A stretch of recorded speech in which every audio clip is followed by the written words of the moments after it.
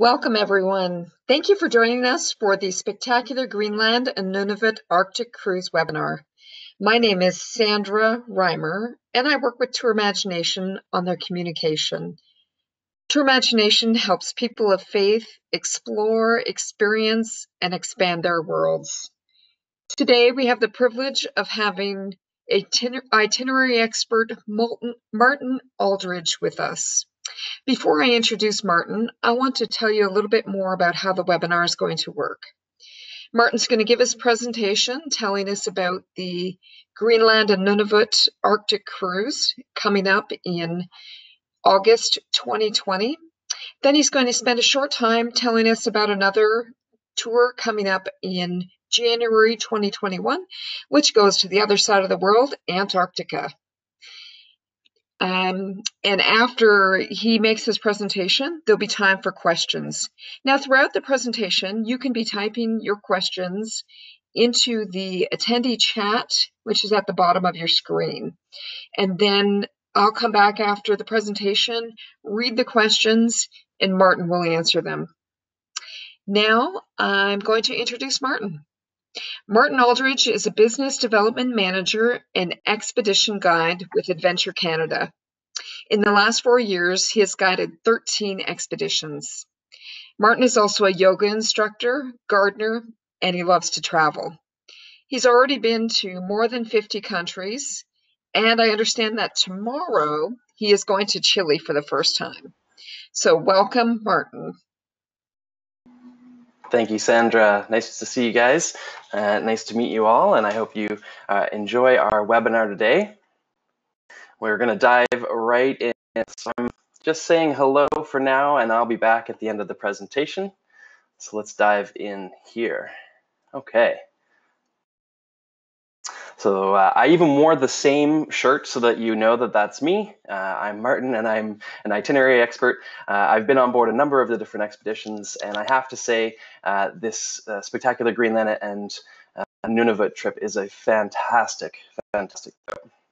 So let's dive in. We're going to be on board of an expedition vessel. This will be an ice class ship called the Ocean Endeavour, which is going to allow us to get into these ice-strewn waters of the Northwest Passage.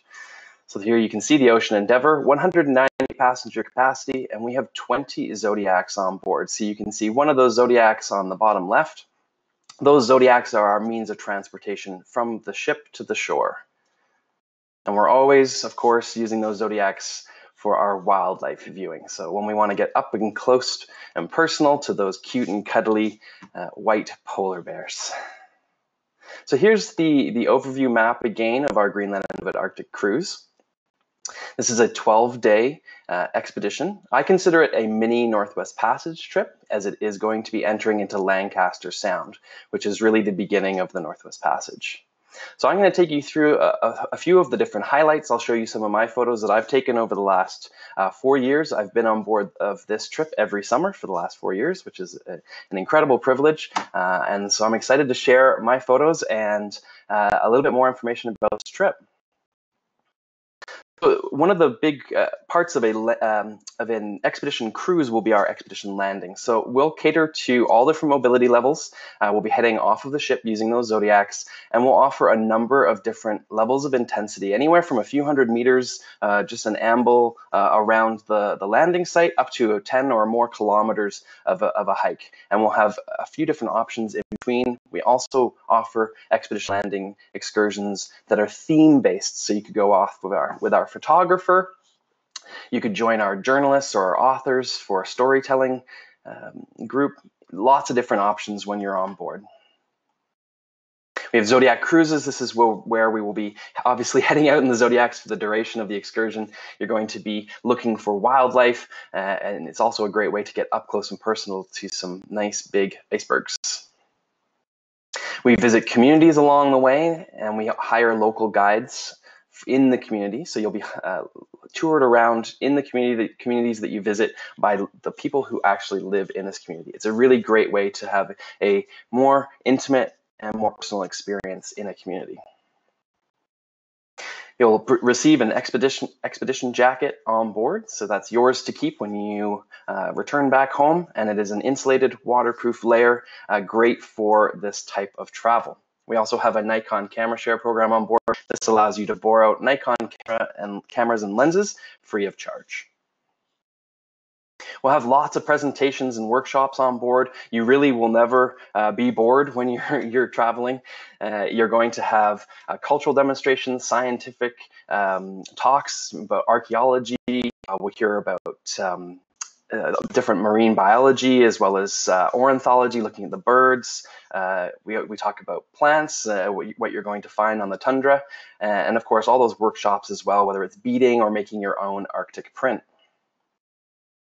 There's a lot of other amenities on board the ship. You can enjoy the hot tub. There's 2 saunas. We have daily yoga classes. Unfortunately, the picture here, I'm not leading that class, but if I'm on board next year with you, I will be leading the yoga classes.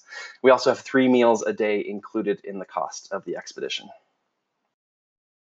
And I should mention those excursions are included as well. So this trip runs from west to east. It's 12 days, and it's right in the high season of the Arctic summer. So we're going to have 24 hours of sunlight or very close to it for the duration, which is really spectacular. And we do really dive right in with this trip because we start in Resolute. We'll be flying to Resolute on a charter flight from Ottawa. So I guess technically I should say this trip starts in Ottawa, but the actual expedition cruise is going to start in Resolute. Resolute is in Lancaster Sound. It's at 76 degrees north, so quite far up there. And this will be our jumping off point. So we're going to go from the charter flight, we'll be transferred to the shore, and from the shore we'll be going out to the ocean endeavor. I know that these zodiacs are going the opposite direction, but you'll be heading out from the shore to the ocean endeavor. Our first stop the next day will be going to a historic site which is called Beechey Island. Beechey Island is famous for being the first place that the HMS Erebus and the HMS Terror, Sir John Franklin's 2 ships, first overwintered here. This is the only location that they found for a very long time.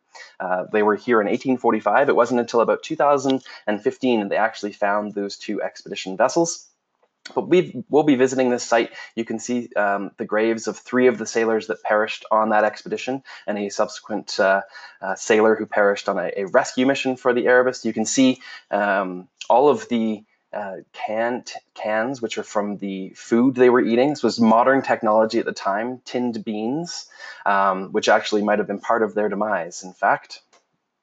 Sometimes you go to Beechey Island and you go there for the history and the historical site, and sometimes you have beluga whales off the south end of the island, and we change our plan, and that's what happened. This is from last summer, and you can see we had about 60 beluga whales all in and around our Zodiacs for about 2.5 hours. It was really spectacular. So as we head along from Beechey Island through Lancaster Sound, we're going to the largest uninhabited island in the world called Devon Island. And on Devon Island, there's a couple locations that we're going to stop. The first that I'm going to talk about is Croker Bay. Croker Bay, as you can see pictured here, has a tidewater glacier, which you can see in the background, and I'll just do a little zoom in. Along the way, as we enter into Croker Bay, we have the possibility of seeing walrus here. Always a welcome sight, although they are a little bit stinky. Here's the Tidewater Glacier. So we'll have a Zodiac cruise along the face of the glacier. This is also often where we do our polar plunge, so you can have the opportunity to jump into the Arctic Ocean here. Sometime you can also join our kayak program. This is at an additional cost. This is available for 12 passengers. You do have to sign up in advance, but we have a kayak guide as well. So you can certainly inquire about that. It's a really great way to have an even more unique visit to Croker Bay. As we were leaving Croker Bay this last summer, we had a spotting of a polar bear.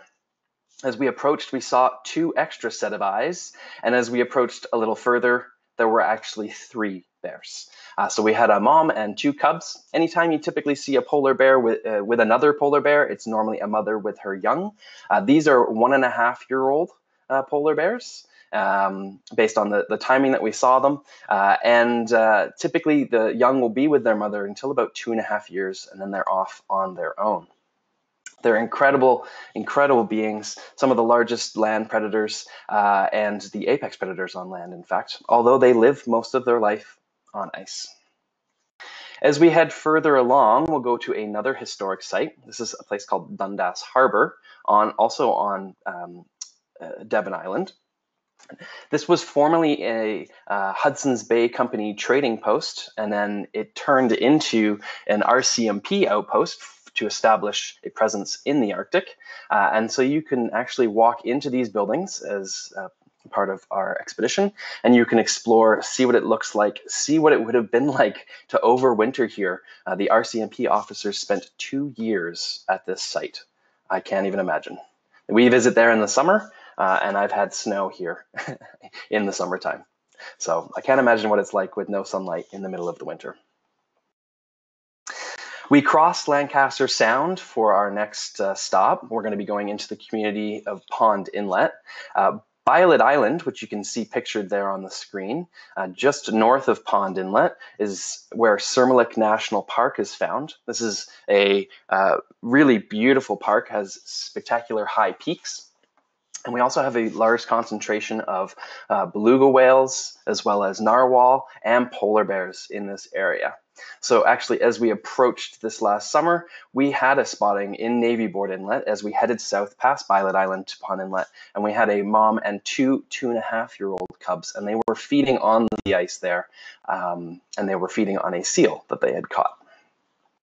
As we head into Pond Inlet, again, we'll have local guides take us around their community. We'll have cultural demonstrations. You'll see throat singing and drum dancing. You have the opportunity to buy arts and crafts from the locals. It's a great way to support the community further. And as I mentioned, you're going to have cultural demonstrations. So you may even get to try some dried Arctic char, or maybe some mukta, which is the skin of beluga whale or narwhal. This is where the Inuit people find all of the vitamin C in their diet, as they don't have citrus plants growing in the Arctic at all. As we head out of Pond Inlet, we're going to be hopefully having at least a day in the coast of Baffin Island. So we'll be stopping into the fjord systems here, as you can see pictured. Really, really incredible peaks. You have the opportunity to see some of the icebergs that have been calved off in Greenland. Those icebergs head north, and then they start to bump along the coast of Baffin Island, the coast of Labrador, before they're kicked out into the Atlantic near Newfoundland. So the currents are actually what take them north from Greenland and over to Canada, and then south from there. All different kinds of shapes and sizes, and if you're lucky, you might even get to see one roll over or break apart. And you can do that from the comfort of the viewing decks all over the ocean endeavor. We have a day at sea as we cross from Baffin Island over to Greenland.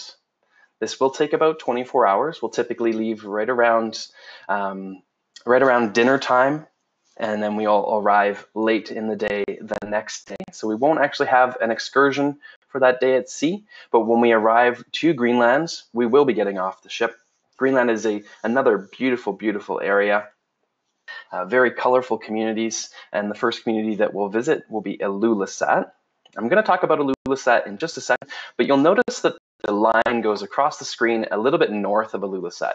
This is where we have a planned expedition landing. So as I mentioned, expedition landings are where we get off of the ship and we go for a variety of different hikes. Lots of different mobility levels will be catered to, so don't worry about that. We have hiking poles you can borrow on board. But this will be an expedition landing, and I can't tell you where it's going to be because we always try to do a new location every year for our expedition landing. So this will be a unique place that perhaps no one has been for a very long time, or very few people have ever visited. As we start to talk about Ilulissat here, Ilulissat is the second largest community in Greenland after the capital Nuuk. It also has a UNESCO World Heritage Site here. And this UNESCO World Heritage Site is Jakobshavn Glacier.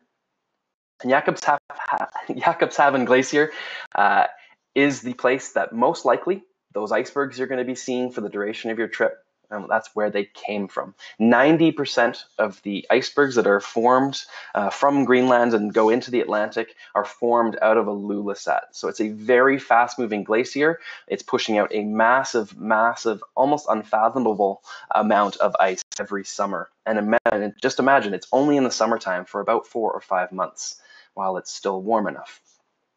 So we'll be doing a Zodiac cruise here, as well as a visit into the community where you can hike up to the UNESCO site. It is about 1.5 kilometers through the community up to the UNESCO site, but it is spectacular, as you could see by the prior photo. When we do our Zodiac cruise, this is a great place to see humpback whales that feed here on the nutrient-rich waters at the base of these icebergs that are all sitting on a moraine. They're actually about 45 kilometers from the glacier. So they're calving off, and there's an incredible amount of icebergs that are all moving their way down the fjord. They all stick on this moraine, and that's where we do our Zodiac cruise around all of the icebergs at the mouth of the fjord there. Another community that we will visit is Sisimiut. Sisimiut is another very beautiful, colorful community. We'll have local guides take us around here. We have a really great chance to understand a little bit more about the differences between the Canadian Arctic, the communities there, and the Greenlandic Arctic communities. Really the difference between how the Canadian government is supporting and versus the Danish government who supports the Greenlandic communities. So you'll learn a lot. You'll see the differences, especially right away in terms of the color. Greenlandic communities are very, very colorful. You'll see how Greenlandic people live, how they dry their Arctic char. And then that's our last day in Sisimiut before we head up the coast of up the fjord of Sonderstrom Fjord towards Kangerlussuaq. Kangerlussuaq has a long airstrip there. This is where we're able to then fly out, and we take a charter flight from Kangerlussuaq down to Toronto.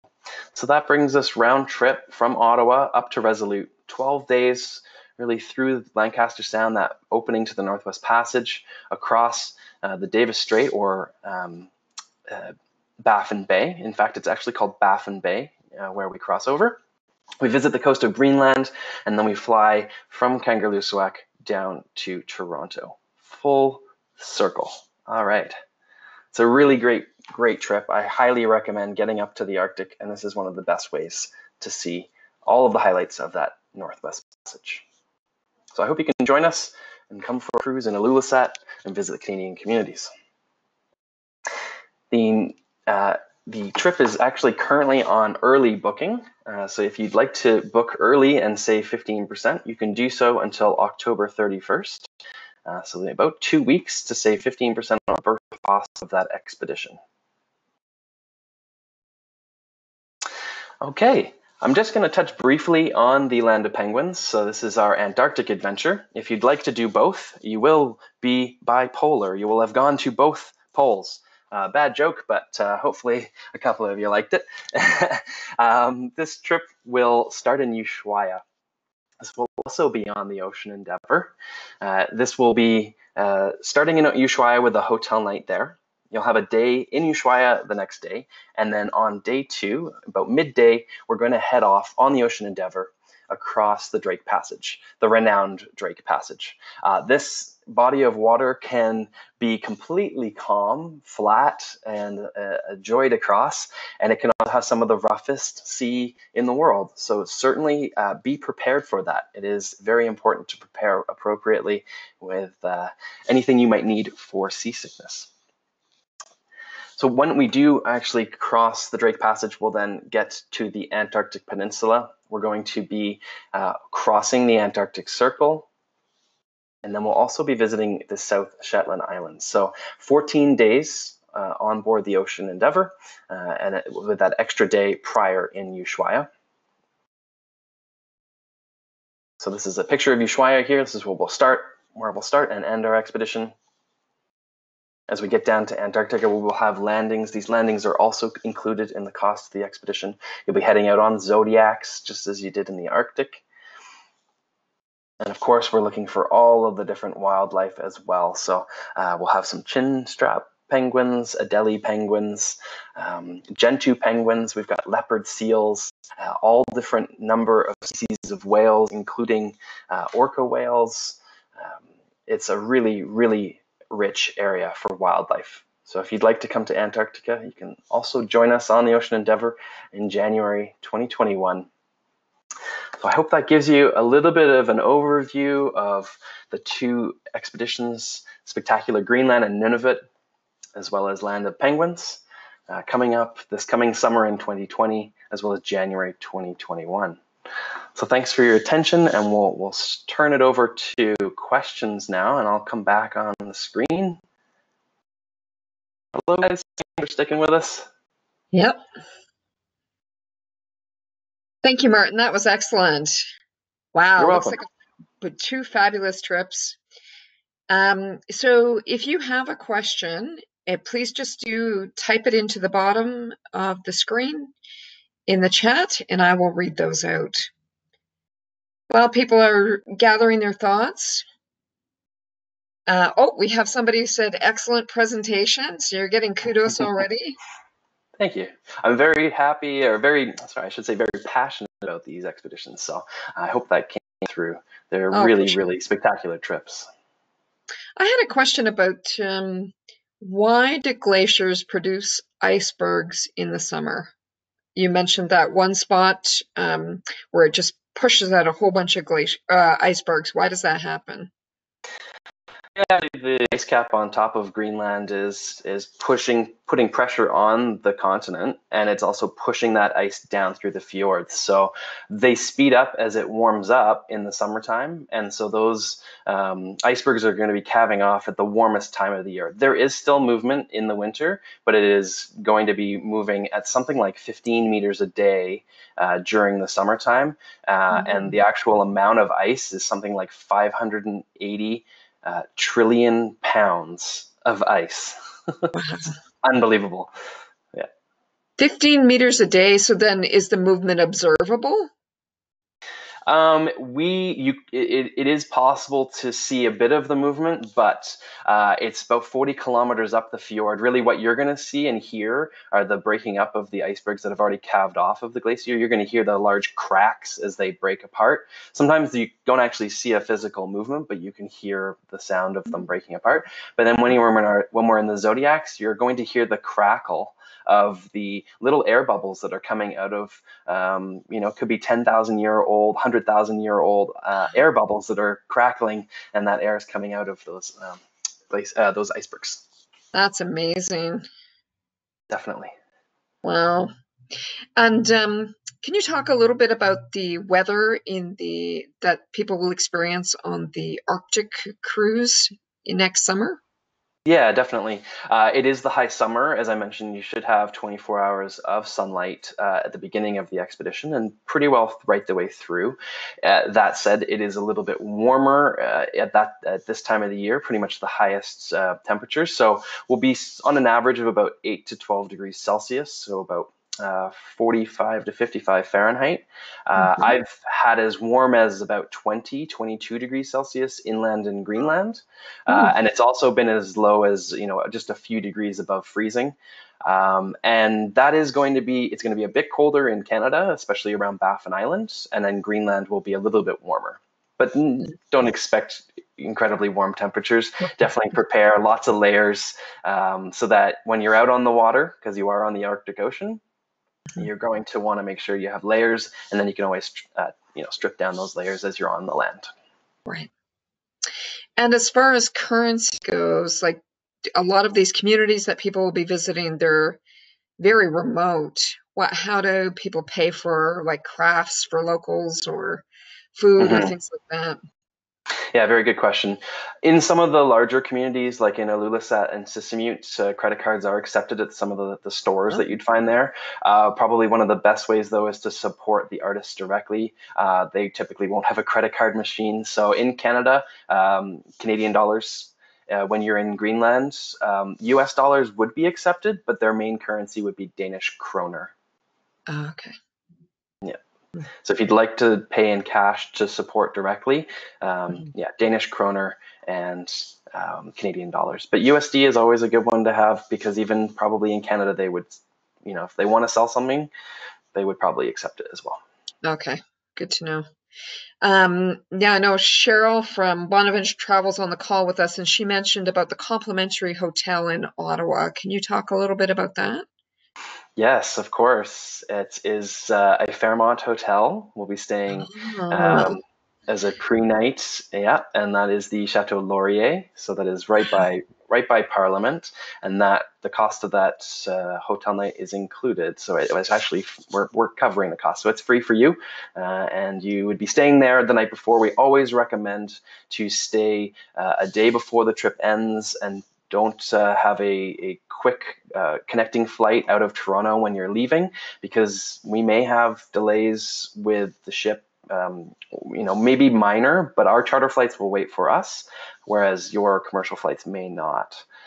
So definitely, yeah, definitely take that into consideration. good to know. Now, somebody has a question about the accommodations on the ship. And I understand, I just want to repeat for people that it's the same ship for both trips in the Arctic and Antarctica. So what you're saying will apply to both trips. Yeah, so there are a number of different cabin categories. They are actually, it's the same ship. However, it is sold differently in the Arctic versus the Oh, okay. Antarctic. Just so you know, So the we question was about Antarctica. So maybe you can comment on that. Yeah, so there's about 165 cabins on board. There are 10 different cabin categories, ranging from single cabins and interior cabins to exterior, and then all the way up to suites, and then forward-facing suites, such as the captain's suite. They're all well appointed. They all have their own private bathrooms. There are TVs in all of the cabins, which have a CCTV camera to the lounge, so you can stay in your cabin if you'd like to relax, but still watch the presentations that are happening. Oh, It's a very comfortable ship. There are lots of lounges. Food's great as well. Does that help cover it? I think so. Any other questions that people have about accommodations, what the ship's like, what kind of things you might experience? Um, what about onboard activities as far as entertainment? I know on Mhm. other cruises you can expect entertainment. Is that the case with the Endeavour as well? Yeah, so when we're in the Arctic, we will have a large team of expedition guides and resource staff. So we have experts that are coming on specifically for this trip. So they're coming on for the one trip, and they're going to do workshops and presentations throughout the day whenever we're repositioning. When we're on the land, they'll be doing talks on the land, so you can join the ornithologist and look for birds with them. But you'll have a lot of things going on the ship. In terms of entertainment, we'll always have musicians on board as well. We also have artists on board. Sometimes they're producing art live on the ship, maybe a picture or a painting. It's not your typical mainstream cruise where you're going to have perhaps what's the word I'm looking for? Like burlesque dancers? Maybe that's not the right word. It is going to be much more appropriate to the region that we're visiting. So Okay. So Celine Dion's not going to be on the cruise or anything like that. no, no. We have Okay. had Arctic bands, so um, we have a group from Iqaluit that has come on board in the past. So they are regional, yeah, and Okay, they're and that's they good. and yeah. Now, what someone's asking about food. Can you accommodate things like vegetarian, vegan, gluten-free, dairy-free, that sort of thing? Yep, we can cater to all dietary needs except for kosher. For vegetarian, actually, let me just describe the three different meals. For breakfast and lunch, it will be served buffet style, and that's logistics to be able to eat quickly to then be off the ship as much as possible. We're trying to get off the ship Mhm. really every day. For our dinner, it is much more casual. It's a la carte. There are 3 courses, and there are 4 different options for each of the courses. Hmm. And for the main course, you will have an option of a vegetarian dish, a seafood, a meat, or a pasta dish. And if you need to go above and beyond that to something, you are able to request special meals. My wife works also for Adventure Canada, and she is gluten intolerant, and there are tons of different options for lactose intolerance. We have soy milk and no dairy option for the main meal as well. Okay, super. Okay, we've reached the end of our time. I'll give people just pause for a second in case somebody has any other questions. But if you have to go, we certainly understand. It is 12:30 like we promised. For those who want to stay on just a wee bit longer, Martin, can you share with us a significant experience you had on one of your 13 expeditions? Maybe it was an encounter with a local person, or a time when it was a special time when you saw an animal or a group of animals. Can you tell us an experience you had? Yeah. I already touched on going to Beachy Island, and we ended up seeing beluga whales. So that was an incredible experience. We had about 2.5 hours with all of the beluga whales. They were circling around the Zodiac for the entire time. They were feeding because it's nutrient-rich waters there around the ice. And what was really spectacular in that moment was I was actually not driving a Zodiac. We had one of the founding members of the company driving the Zodiac that I was in, and he said, "Hey, Martin, tap on the side of the Zodiac." And I did so, just a little knock on the door. And he said, "Beluga whales are very curious. They'll come and check you out." And I kid you not, within 20 seconds, a beluga whale came by, and they have an articulating skull. So they can actually turn their head, and it turned its head, and I saw one beady beluga whale eye looking up at me, and that's 4 feet away from me. It was Wow, literally breathtaking. that sounds awesome. Huh. So he got a look at you too. Maybe you guys were the ones in the zoo in this case. Totally. We were definitely in their waters for sure. Yeah. Uh, Great. Well, thank you so much today. That's been really informative, Martin. We really appreciate your time. And again, thank you everyone for joining us. We hope you can come on one of these tours. And as Martin mentioned, in the next 2 weeks, there's still 15% off on the Arctic cruise. So if you sign up right away, then you get that benefit. Ooh, I Thank should you again. mention very quickly, Yeah. sorry, the Antarctic will be 20% off. I didn't mention Oh, that. Yeah, until when? When is Antarctic that's on? that will be till the end of November. Okay, super. I will put those details into an email to everyone who's attended or signed up for the webinar so that everyone will have that information repeated. Excellent. Great. Thanks again. Bye Thanks, now. Sandra. Thank you, everybody. Take care.